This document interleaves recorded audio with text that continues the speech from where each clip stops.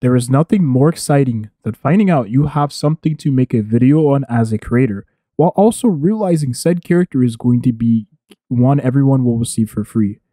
What up, Toshi here. Now is a good time to talk about the upcoming character that is going to be a valuable addition to the Path of Harmony. We understand that the Harmony roster consists of characters that buffs your team's capabilities in various different ways. They also allow your DPS to do much more damage in the various utilities they provide. With another Harmony character on the way in a couple of days at the time of recording this, we will have another option in this path of characters. Now I could go on and on about Bronya as I do in every single video. This is one of the best characters and my personal favorite character. I think the value she provides as a buffer, a cleanser, and honestly a very strong character in the sense of being able to give your ally CR and then giving your team attack and crit damage is very valuable because of the comp I currently use. So this is a comp I've been using for quite a while now, and I think it's really good because you have Seal, who is going to be your main hyper carry damage dealer. You have Bronya, who is going to buff Seal and everyone else on the team because of the buff she provides in the sense of the attack and crit damage with the ult, and then being able to cleanse the debuff from Seal if she gets debuffed, of course, stunned, all of the above, and then being able to push up the CR. And we honestly know how strong the Seal Bronya duo is, so I don't really have to go into detail. But having Clara as the pseudo tank damage dealer, which is going to have the highest taunt value in the comp, which allows the Clara to take most of the hits here. And then once I actually do build up my March 7th, I will replace the Bailu in place of this character to have a much better team comp overall. Because we understand that these two characters are really good with one another. These two characters are also really good with one another. So you have two teams in one team essentially that all work with one another because, well, March 7 has a cleansing effect. Bronya also has a cleansing effect. And then all these characters buff each other in some way, shape, or form. And yeah, I can go on and on and on about Bronya because, well, she's just simply baby girl. She is that character that I absolutely adore. And I use her whenever I have the opportunity to do so. But this is not a video dedicated to her. This is a video for the Path of Harmony and the upcoming Harmony character. Asta, one of the other Harmony characters, the first character you get in the game, which is one for free at that, she's a very valuable 4-star character. She unlocks the door to much more team comps. Allowing your team to have more speed is very nice. Giving your team more attack is really good also, while being able to be a eccentric damage buffer for the fire element as a whole, which makes her a very valuable and very strong 4-star character. However, we do also understand that her role in the team comps, you would probably use her in most of the time as in the hyper carry team comps we used to say. For example, let me explain. This is one of the teams I used for a very long time until I ended up using Clara in the slot of Asta. But we all understand that this team is essentially the hyper carry team. You have Seal, who is going to be your main damage dealer, your only damage dealer at that. You have Asta, who is going to buff Seal while also buffing the rest of the team with the speed buff she provides. We have Bronya, who is going to buff Seal mostly, just her alone, really.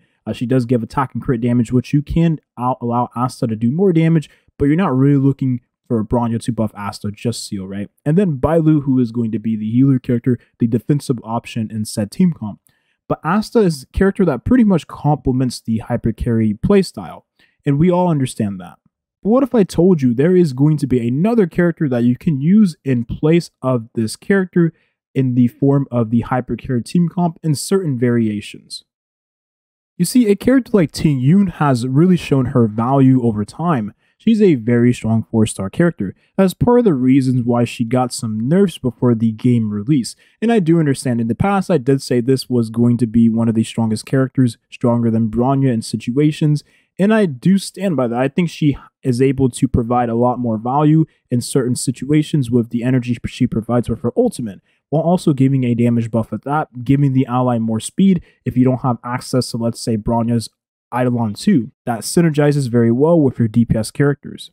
Now, when you have a team like this is essentially a much more, I would say, meta-like hyper carry team, where you're really trying to essentially get Seal to do all the damage. I mean, you have Ting Yun to give the energy to Seal to funnel towards her ult so that Seal can use her ult much more often while giving damage buffs and a speed buff to the character. that wants to constantly go, right? So she's only going to give the speed buff to Seal, while Asta gives the speed buff to everyone on the team.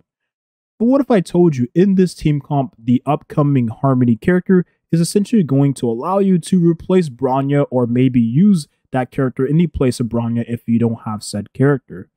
Let me explain.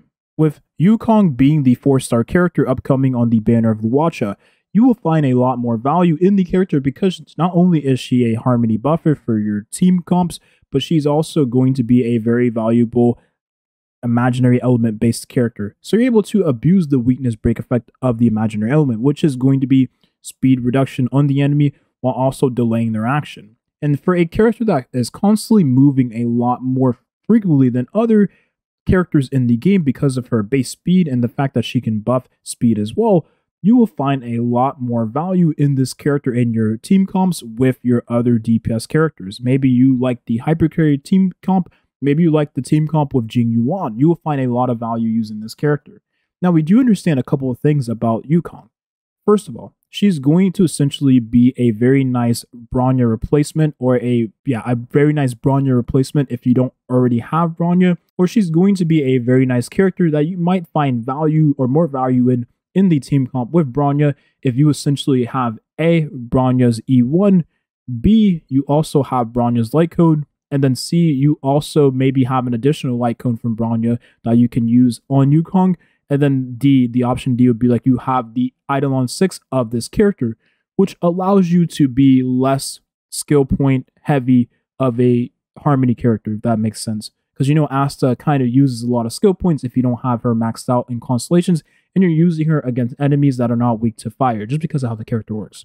With that being said, Yukong is going to be a very valuable Harmony character because not only is she going to buff the hypercarry team comps, but she's going to be very good for a character like Seal because we understand how Seal works. Or let me explain to you how she works. So Seal is a very special case of a character. You don't necessarily get an additional turn, but you get an additional turn. Let me explain that a little bit more. So the way that Seal's Resurgence works is whenever you kill an enemy, you get an additional turn, but the buffs you had from the last turn are carried over to this turn because of how the passive of this character works. I think she's going to be a special case when it comes to getting additional turns. Maybe other characters will be the same going forward, but we'll have to wait and see. So whenever you use a light cone like this one, you give additional damage to the ally you buff up. In this case, it's going to be Seal. So you keep the damage buff from the light cone, you keep the buff from Bronya's elemental skill, while having all of that in your additional turn. And let's say you enter the buff state, or you already have it because you got the additional turn, you will deal more damage because you kept all of the buffs you had from your previous turn, if that makes sense. And the reason why this is going to be very valuable, if we understand how the additional turn works and the synergy behind that with Seal, we understand how she's going to work with, Yukong, and the value Yukong will be providing for this character and other hypercarry characters going forward. So you're going to find the synergy with Yukong and Seal nice. I think Yukong will be really good with a character like Jing Yuan as well, depending on the speed of your Jing Yuan and all that jazz of the Lightning Lord and the composition and how that works. But only time will tell the value she provides for Jing Yuan, but she's going to be a very nice character to use with your Seal. And I probably will be testing her out with my Seal as well because the crit rate, crit damage, and the attack buff she provides is going to be very nice. While also Seal not necessarily draining all of the stacks from Yukong's elemental skill and how the character works. But again, when this character releases, we'll make a much more in-depth video and kind of show a little bit of what I'm trying to explain here, show some work essentially. I honestly can't believe that Yukong was a character that kind of went under the radar for me. I had no idea that she was going to be releasing on the same banner with Luwacha, and I really do feel like an idiot right now.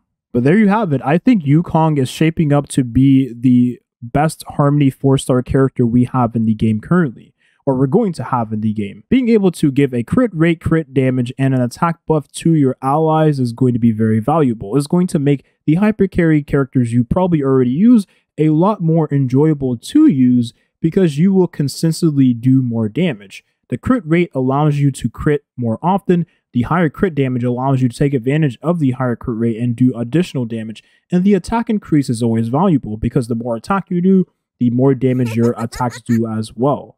I stream twitch.tv/Toshio. The link will be in the description. Thank you for watching and have a nice rest of your day. Peace.